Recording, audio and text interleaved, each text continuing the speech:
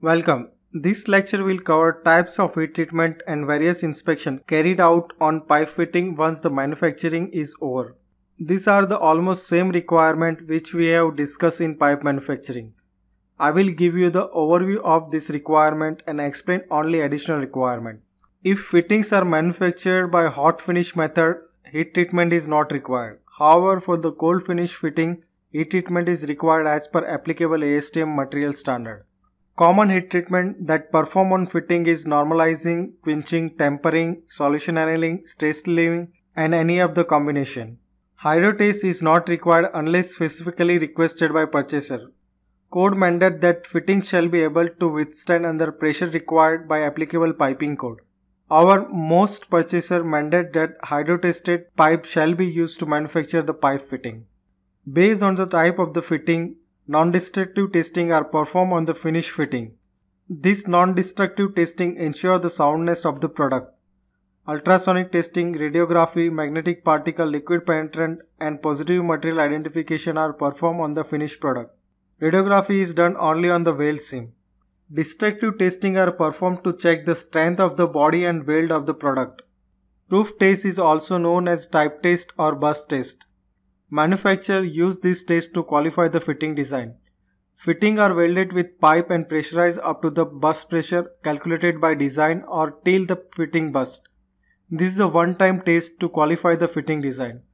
Other destructive tests are tensile test, impact or Charpy V-notch test, and hardness test.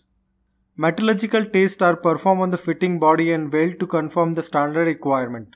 Microanalysis or chemical analysis of raw material, product and weld are carried out to confirm the standard requirements.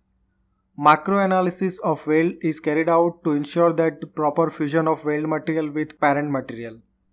Special tests are also carried out on fitting to confirm its ability to withstand under a corrosive environment. These tests are IGC, ferrite, HIC and SSC. Grain size is also checked for alloy steel and stainless steel fitting to check effectiveness of the heat treatment and to check the microstructure of the fitting. Grain size is also checked for alloy steel and stainless steel fittings. A proper grain size will confirm the effectiveness of heat treatment and confirm the microstructure requirement of the material. Visual inspection are conducted on fitting to check any surface imperfection. Both fittings body and weld are checked for any visual defects such as dent, dye marks, porosity, undercut, etc.